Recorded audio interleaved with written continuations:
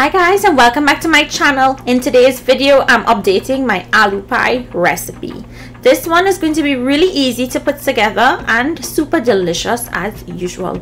So if you'd like to see how to make this amazing vegetarian/vegan recipe, keep watching.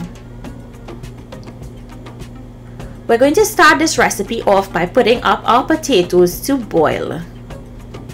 Now you can make half the recipe if you like, if you didn't want to make a big batch.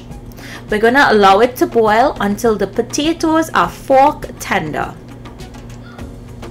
Once they're tender, we'll go ahead and drain it and set aside. Next, take your potato masher and mash the potatoes. You want to make sure also at this time your potatoes, all of that water has been drained out and it's nice and dry. Just set this aside. Let's work on our aromatics. So to my frying pan, I'm adding in oil. Now my aromatics that went in, which the camera missed, I have garlic, pimento, onions, and some chopped shadon beni or culantro. And we're just sauteing that with a little bit of salt until it's tender. I like to add this to my aloo pie. I find it makes a huge difference with the taste and the flavor. But if you wanted to omit it, you can. Next goes in some geera. This is really important. And if you wanted to add some cheese and make it a cheesy aloo pie, of course you can. We're just going to mix this into the potato. And once it's mixed in, we're going to set that aside. You'd want to taste and adjust the salt in that filling before we use it. So to my flour, I'm going in with yeast and baking powder, salt, and we're going to give that a mix. Now we're going to be adding our water a little at a time. Never add all your water at once if you're not accustomed to kneading flour. Add and mix, add and mix. Your dough is going to look very shaggy. And we're going to do this, and as we mix, set aside and then mix again and set aside the dough. Now once your dough is looking like this, you know you've added enough water. Now we're going to bring all of the shaggy pieces together and bring it into one bowl. Now I'm going to knead this for about 5 to 8 minutes. I like to squeeze and turn, squeeze and turn. These are just some of the techniques that I use. I like to punch down also.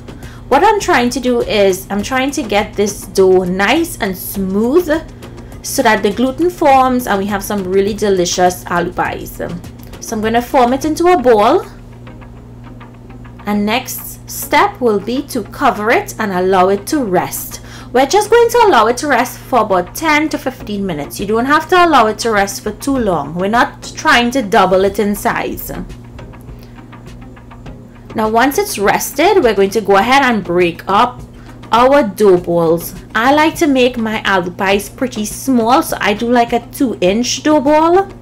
Feel free to make it bigger if you like. Now remember, the bigger you make your aloo pies, the longer it will take to cook. And I got 16 pies from this dough. Next, take one of the dough balls and open it out to about 1/4 inch in thickness. Now you'll see my pies are really small. That's why I said you can make it bigger. So open it and place a spoonful of filling. Press it down. And now we're going to close it. And you'll notice I'm not using any dry flour here. I'm trying not to use any dry flour so that it closes and it sticks. The dry flour actually prevents it from closing properly. You can also take a fork and squeeze down on the ends, and now I'm just going to press it out slightly, and one pie is finished. I'm going to fill the rest of pies, and then we'll fry them. So to your oil on a medium-low heat, you want to fry these until they're golden brown and crisp. If you fry them in oil that's very hot, they're going to be raw on the inside. So allow them to take their time and fry until they're golden. They do puff up slightly when cooking. Once they're beautiful golden brown, drain them and set them aside and continue to fry the rest. And that's it, guys. That's how easy it is to make aloo pie.